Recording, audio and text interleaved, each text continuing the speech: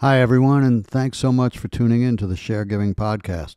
The podcast can be found wherever podcasts are distributed, and prior episodes are also housed on our website, along with lots of archival video and other interesting and relevant material at sharegiversolutions.com.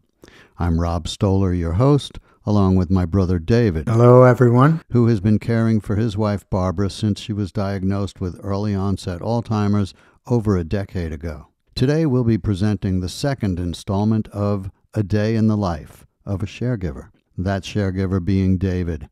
Last week David walked us through a typical morning, which is rarely typical, and today we will look at what the afternoon often holds. David, let's go. Thanks, Rob. We finished a morning. We'd had morning coffee. You'd taken a ride.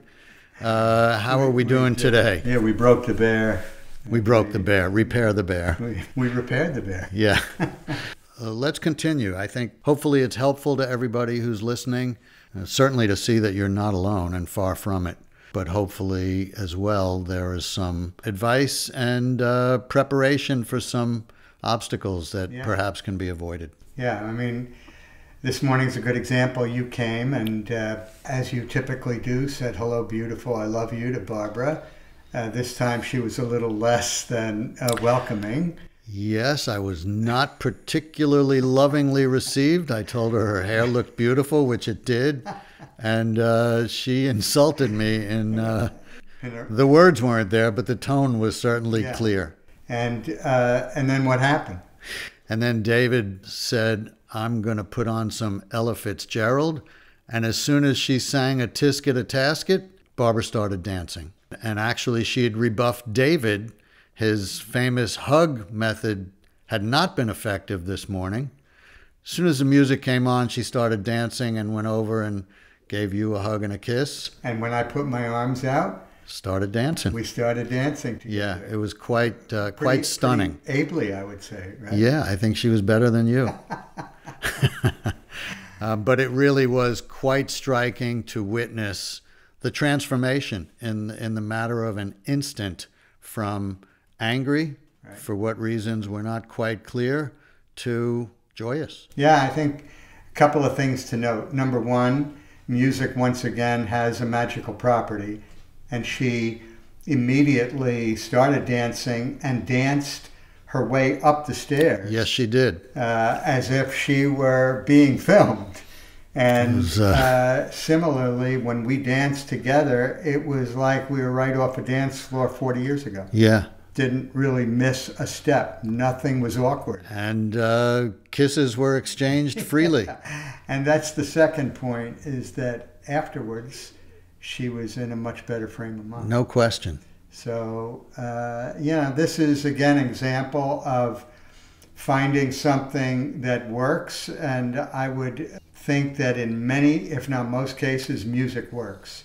And to the extent that it can be combined with something physical, so not just sitting and listening, but moving, it's really powerful. And then, once again, that physical contact, for me and Barbara, is key, and it chases a bad mood like nothing else. I would imagine. I mean, obviously, Ella was the way to go this morning.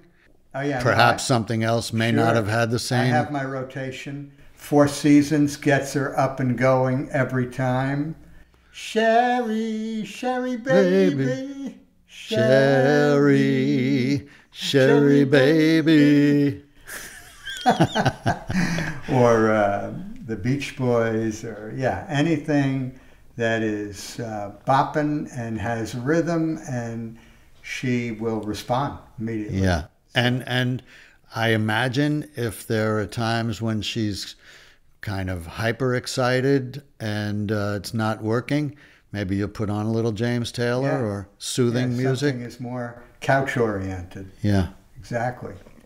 So, these are things that I think everybody finds a way back to normal, or as close to it as we can get. And I have my music set. And also it is why, as we've mentioned before, having a device like, I won't say the whole thing because she'll, Alexa.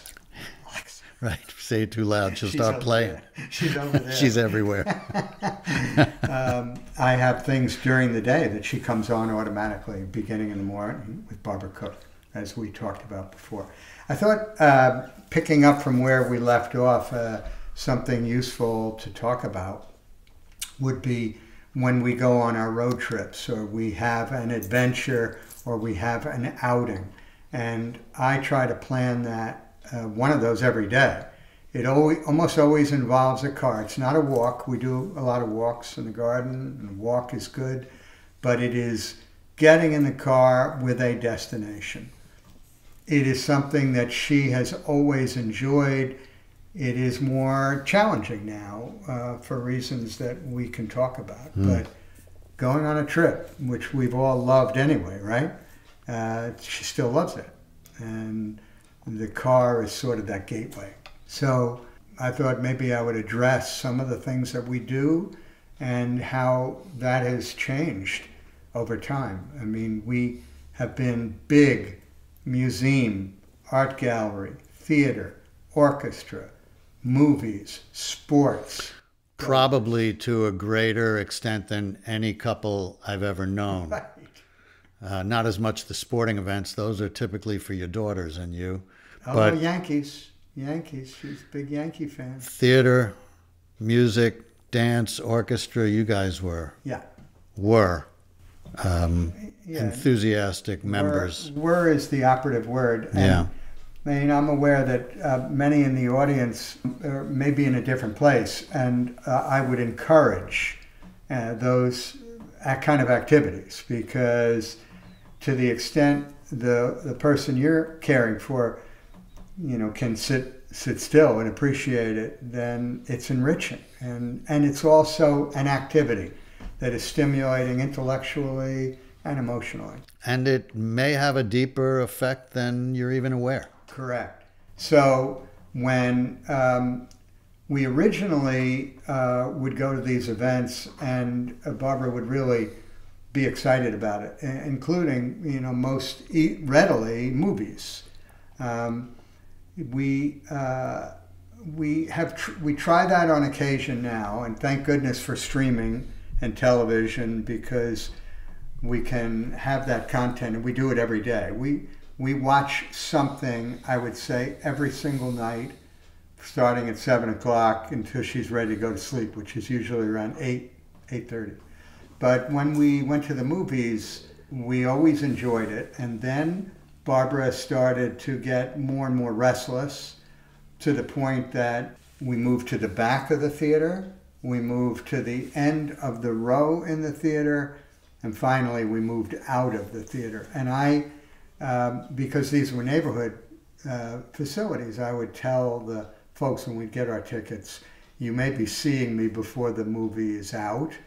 I promise we won't be disruptive, and if it's early enough in the movie, maybe we can get a refund. And I would always say that, to the point that they'd say, we know, enjoy, hopefully we don't see you before the end. So that was a strategy, and ultimately I had to use that for virtually everything. And that's a typical preparation. Correct. And I don't know that you've done it much, but I know that people hand out cards that forewarn the people in the place that my wife is dealing with something, so has occasional outbursts. Great point. So let me address that. Yeah.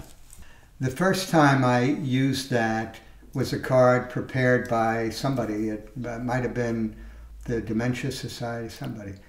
But it was a very dense card, it tried to explain too much. And also, I learned that it depended on who I was giving it to, whether it, number one, had its desired effect, or it could be off-putting, which I'll give examples. Sure. But suffice it to say, for me, the best use of it was in restaurants. And even restaurants are hard for us to go to now, because Barbara's inclined to get up and walk around.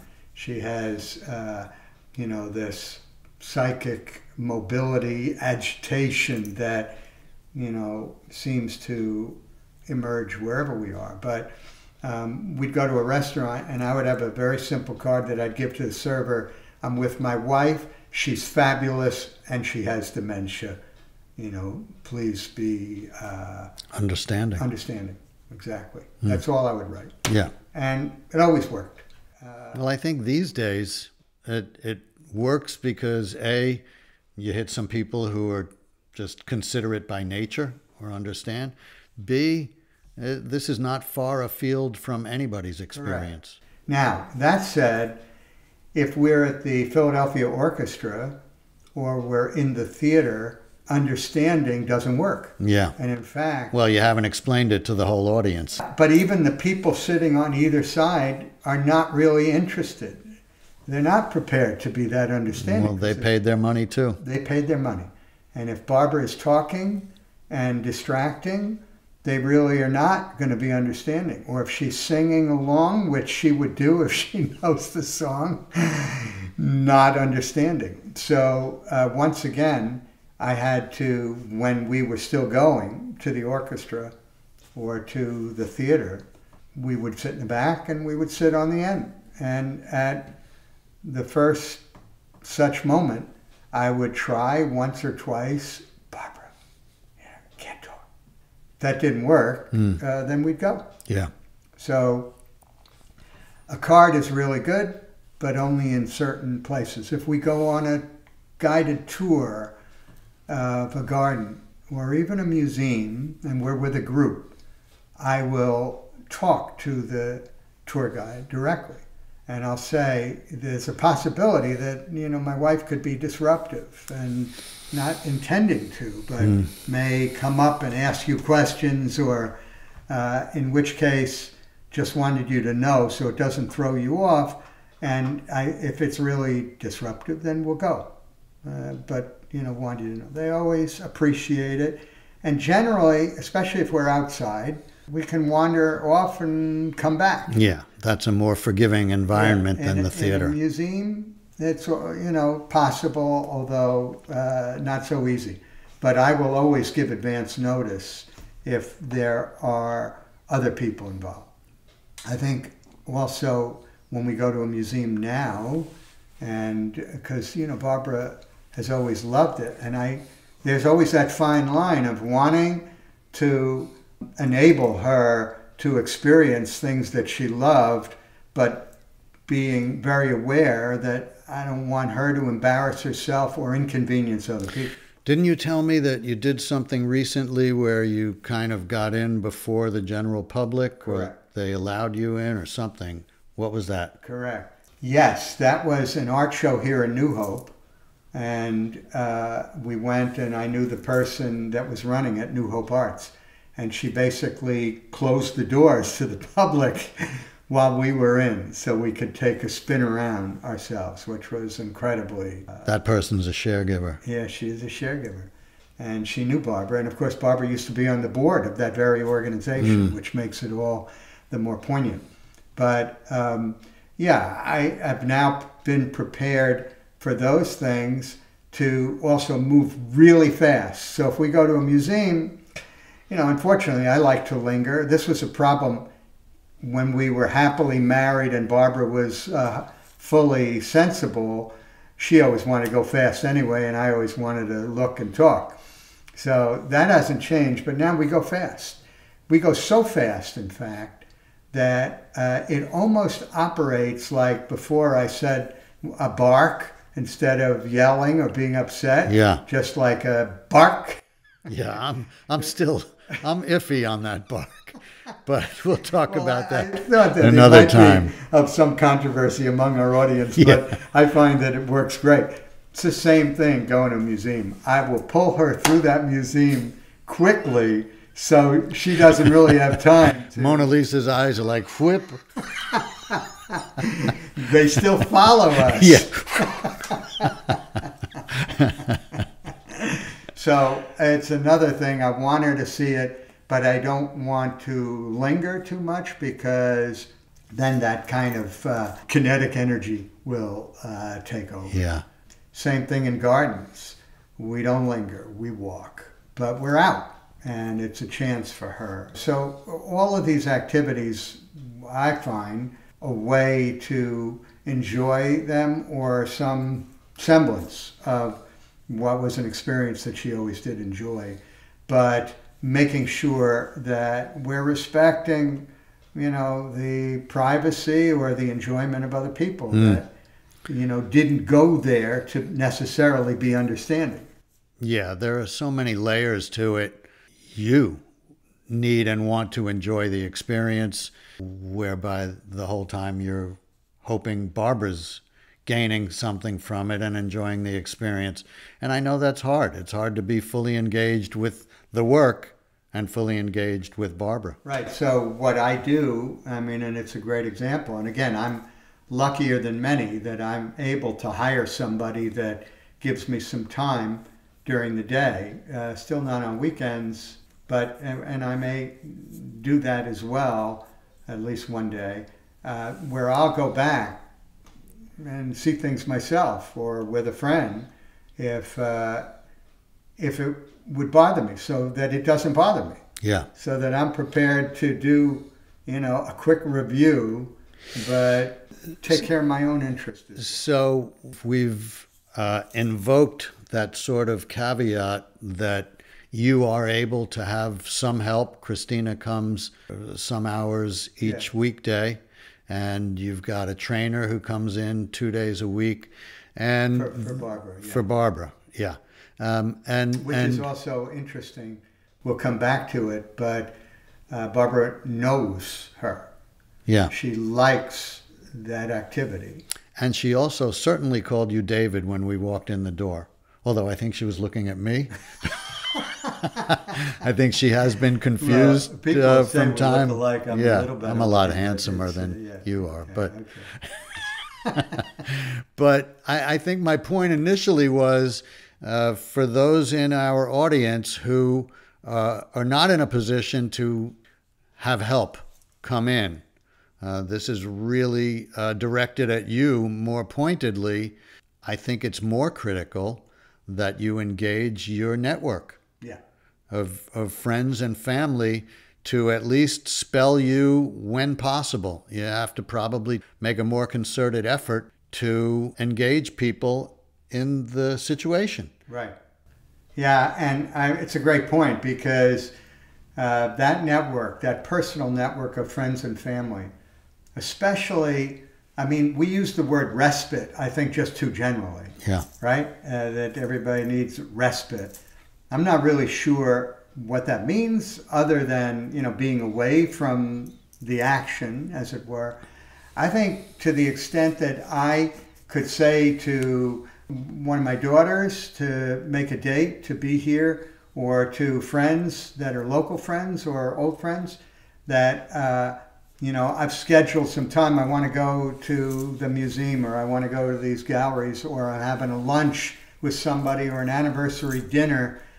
I sort of know my schedule in advance, and people are absolutely thrilled to do that. That is meaningful opportunity for them to give something. So that's where the network really comes. And thinking about it now, if you we always referred to it as a bullpen in the past. If you have your stable of relief pitchers, so to speak, they'll get better and more comfortable. Right. And we had talked originally about kind of training caregivers through this. Yeah. And I think that concept is still alive, in that these people who agree and are happy to give you some time and spend time with Barbara, understanding it won't be the same as the time they spent with her some years back.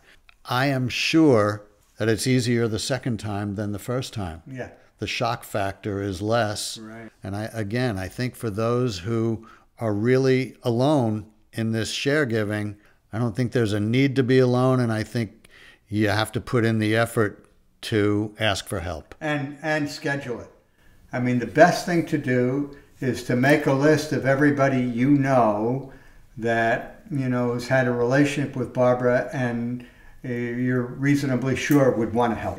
Particularly when they've said, let me know if there's anything I can ever do. So you put a calendar together, and you call them, and you say, either I know I'm going to need help on this day coming up, or take a look at this. and put down a day that you can either bring lunch or come for dinner or give me a break that I can go to a movie or blah, blah, blah. Yeah. And it works. Yeah. And you know, the bullpen analogy, I think, is a good one. And I know I have done this. So we're, you know, baseball guys, so we know in a bullpen you got a guy that provides long relief who may be called early in the game because the starting pitcher's gotten bombed and you need him to give you solid 4 innings or so that you can get back in the game, right? Or you have short relief where you need a couple of innings, hopefully, to get you to the closer. And then you need firemen, like all of a sudden, disaster, pitcher's blowing up, you got to get somebody warmed up. And to make it real, you get a call, you need to go meet somebody in a half an hour. Right. You'll be gone for an hour. Right. And you need somebody who can come for an hour. Or, yeah, in my case, I find out the morning, the day that my caregiver can't come. Yeah. Her kid's sick. She's got to go to the doctor. That's happened a lot. A lot. So I need to know how to handle it. Now, I obviously can handle it myself unless I have something critical that I had planned, at least for part of that day. So, yeah. It is all, as you said before, anticipating what could go wrong and being ready for it, either in your planning for assistance or just in a moment. And kind of worst case scenario, you have a day planned. Christina calls and says she can't make it. If you don't have somebody warmed up in the bullpen, you may have to change your plans. Oh, yeah. And you have to be prepared to do that without being angry and resentful about it. Yeah, it's just the same thing as, it's like any of these things. That is mindset. Yeah. And I'm so convinced, we harp on this, that mindset can be rehearsed and rehearsed and rehearsed so that it becomes automatic. That happened? Okay. I'll figure it out. I'll do something else. I'll get on the phone. This happened. Sorry, we need to reschedule. Yeah. And everybody's always cool. Right. You're the one that... Well, that's the only blessing here is that it's not going to shock anybody. Yeah. Even if they don't know Barbara and they don't know the situation, they know that this exists in our society. And it's going to continue and increase, unfortunately. So I think there's a growing sense of understanding. Yeah, and I think the most important understanding is your own. And my understanding is that more important than anything else is my peace of mind. Yeah. That's what I'm protecting. Correct. That's what I'm nourishing, and that's the great benefit. Which is your health. Which is my health. Yeah. Yeah, it directly relates to stress, which directly relates to inflammation, which causes all kinds of, crappy things to happen. It's at the root of a lot of bad things. Exactly.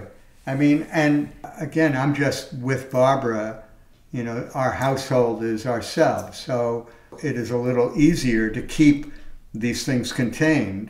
But if I'm in a larger household, it becomes even more important. If I have kids or I have other people living, there's a great Jewish adage, which is so fundamental, which is shalom bayit, which is peace in the house. And in our religion, that is a principal, cardinal virtue or attribute of a well-lived life, is peace in the house, that you can put before almost everything.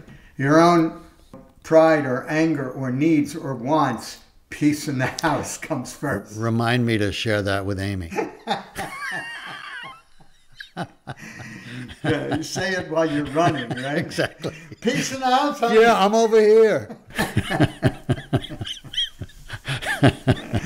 But, I think about that a lot, that there's so much that could be avoided or solved with understanding that. Well, I mean, almost since I've known Amy, we're pretty different personalities. In fact, Amy got really upset with me at some point, and I realized she was angry that I seem under-depressed, that everything's going wrong, the world is crazy. And you were superficial, Rob.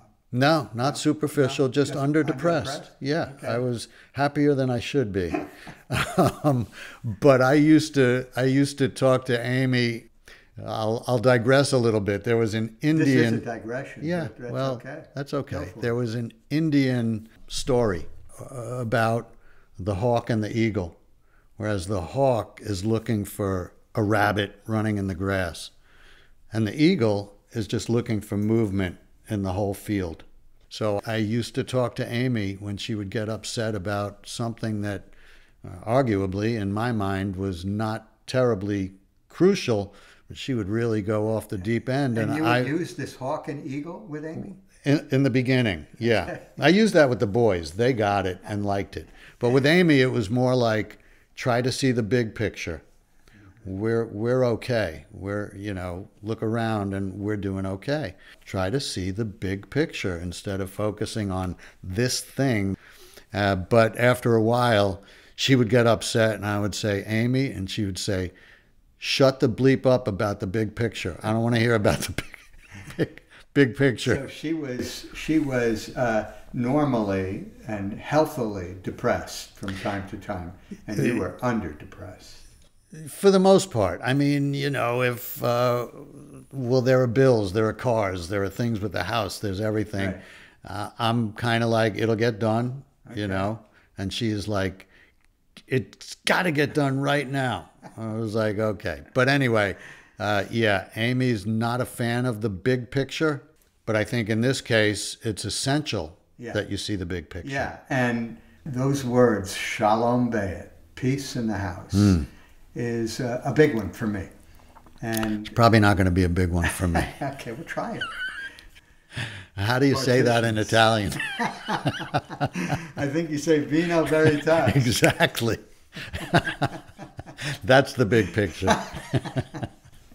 So, yeah, I think unfortunately, the fact is that most people that are in the position I'm in with Barbara are past a household full of kids, which is in itself isolating. And I was sharing with you earlier that I have been trying to share with my daughters, if I come across a picture of them with their mother when they, are happy, and because I want this to be the abiding idea and image that they have of their mom. Yeah.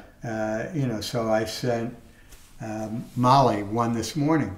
Gorgeous. A beautiful picture of her and Barbara. And I said, Molly, I love this of you and your adoring mother.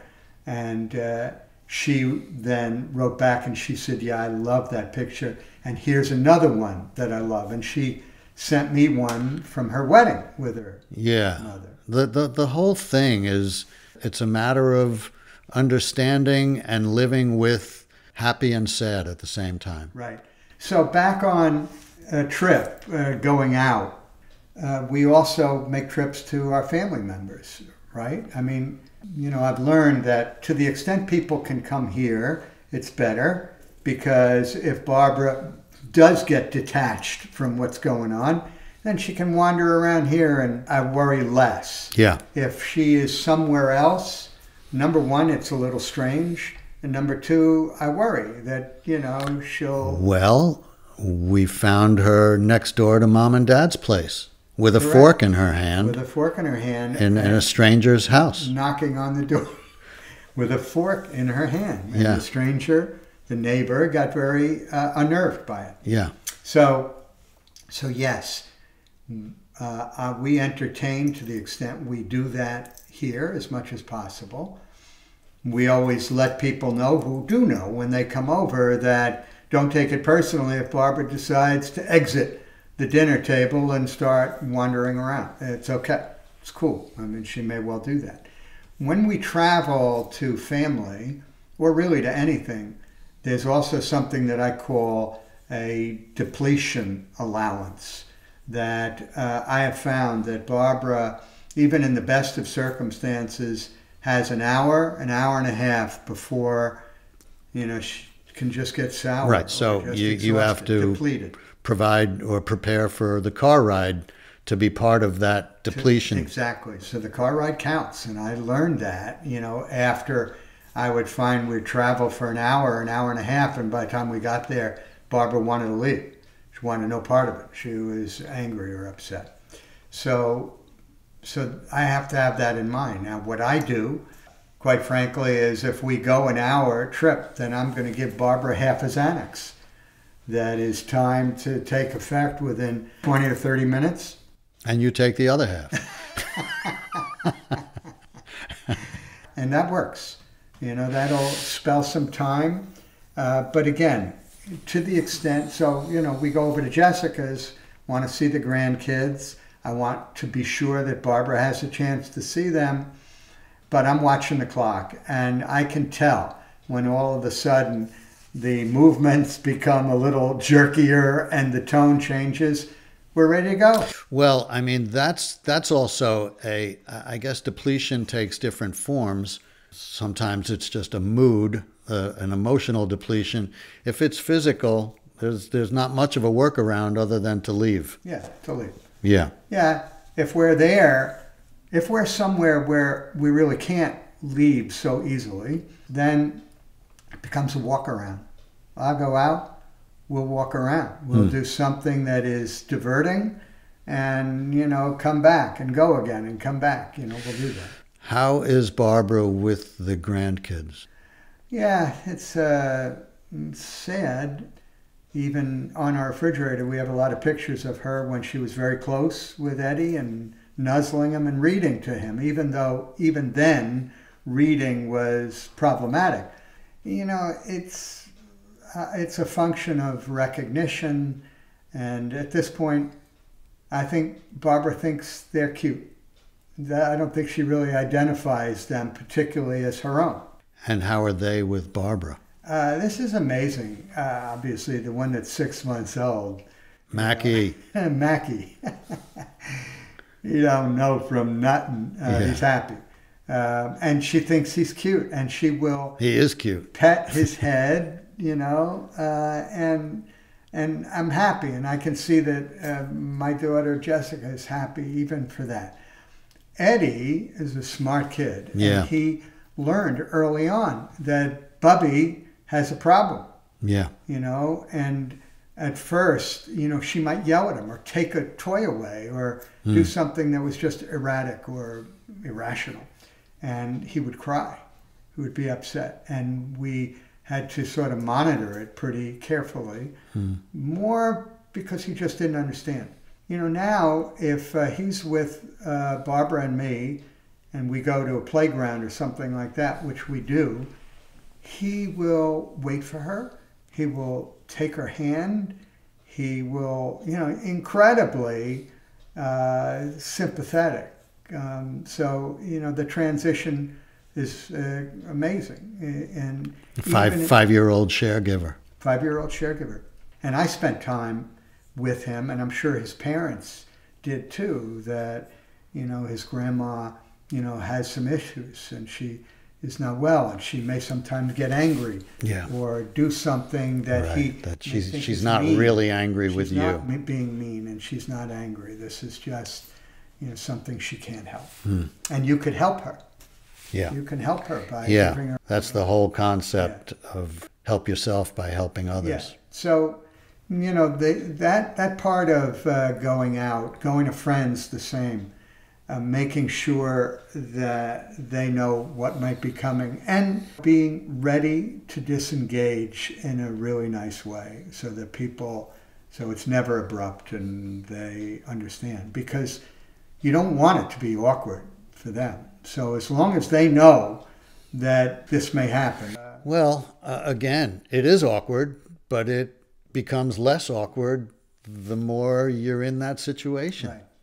Now, to the extent going out becomes more problematic. And we're at a place now where we're not going to the movies. We're not going to the theater. We're not going to museums unless we could go where nobody's there or some facsimile thereof.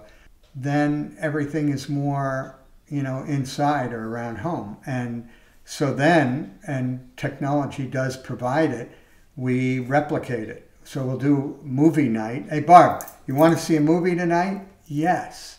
Okay, so we'll do a movie. You want popcorn? Yeah, let's make, yeah.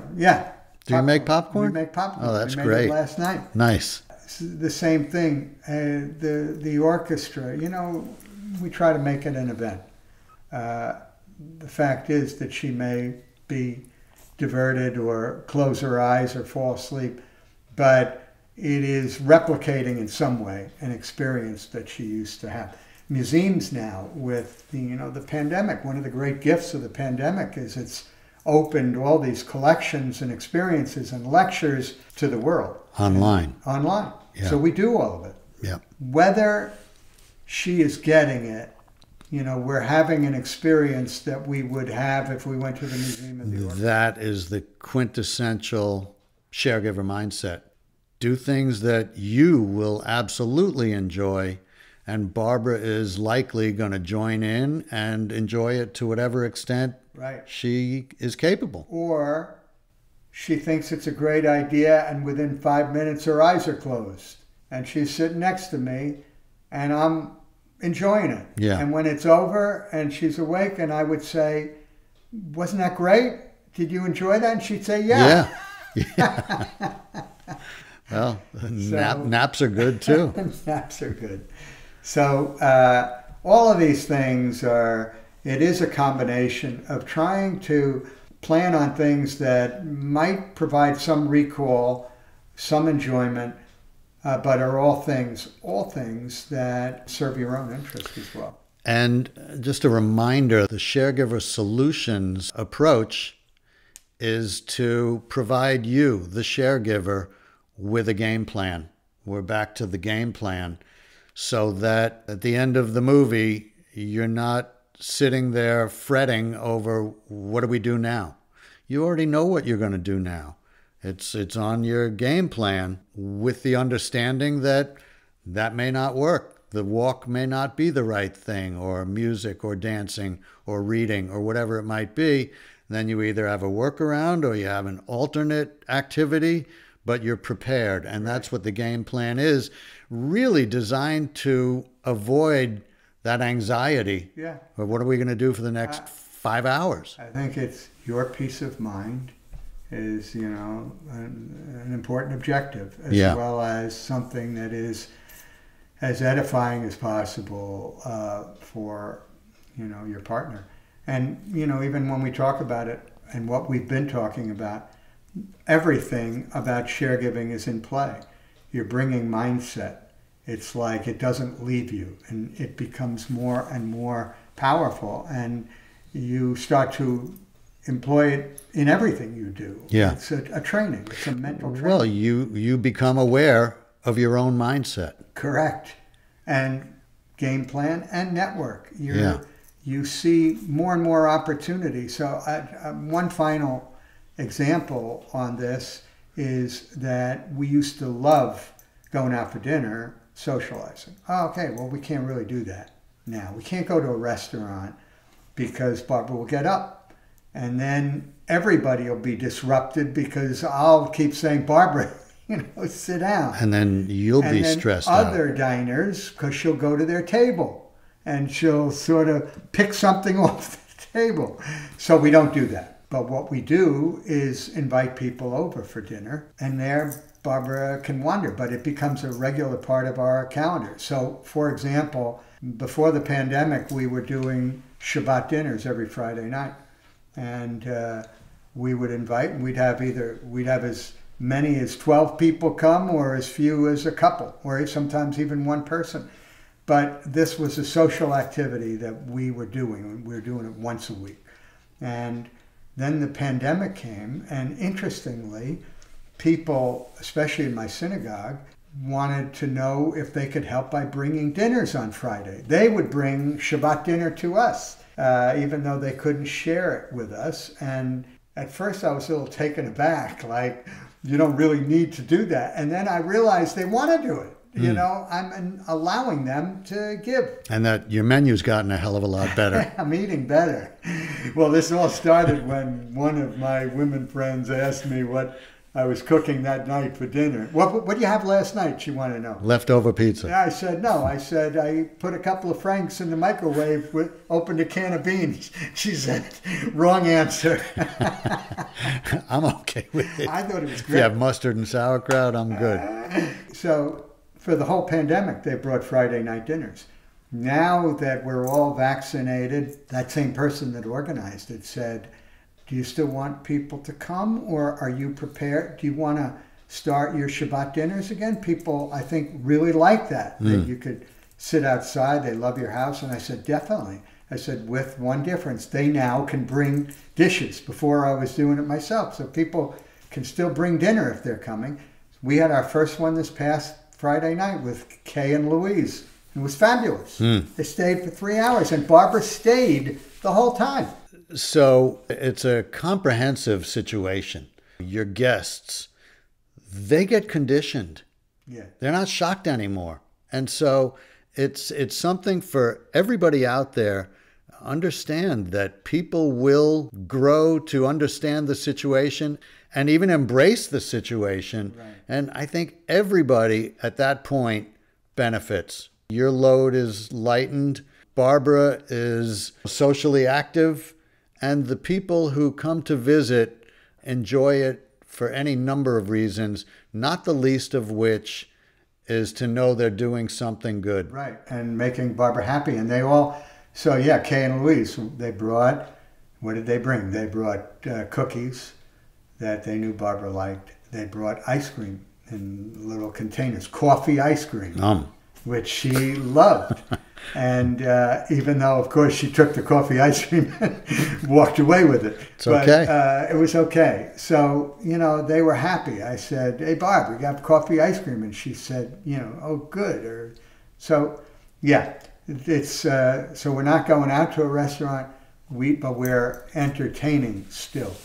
And it's a great opportunity. Well, you're also expanding and encouraging and developing your network. Yes, and I'm enjoying it. I'm talking and we're having a conversation, and if Barbara is not in it and it bothers her, which it does, because, she feels neglected. Feels excluded. Yeah.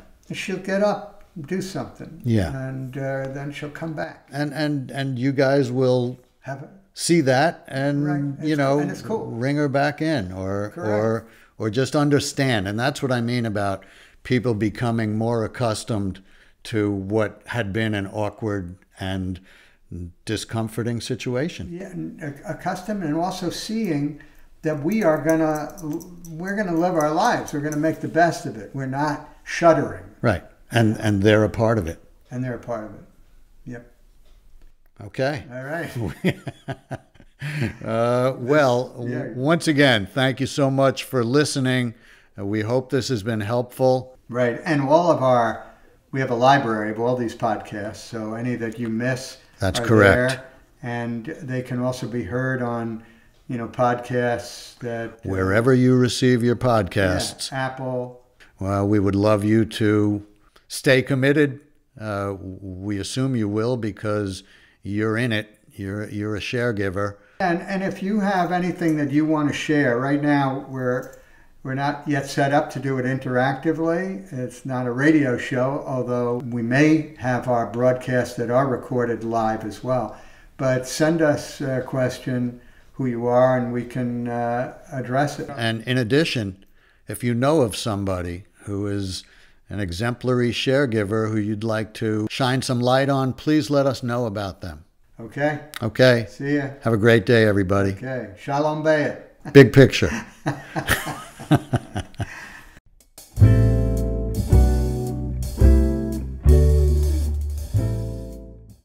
Thanks so much for joining us today. We hope you found the afternoon installment of A Day in the Life worthwhile, informative, and helpful, as well as enjoyable. If you have an opportunity, please visit the Sharegiver Solutions website at sharegiversolutions.com. Tell us who you are, leave thoughts about sharegiving, and perhaps share a bit about your situation. As you might assume, next week we will examine what the evening looks like in David and Barbara's house. Until then, be well, share more, take care. Davy, let's sing. Let's do it. I got shoes, you got shoes, all God's children got shoes. When I get to heaven, gonna put on my shoes, I'm gonna walk all over God's heaven, heaven, heaven. When I get to heaven, gonna put on my shoes, I'm gonna walk all over God's heaven. Right on. Right on.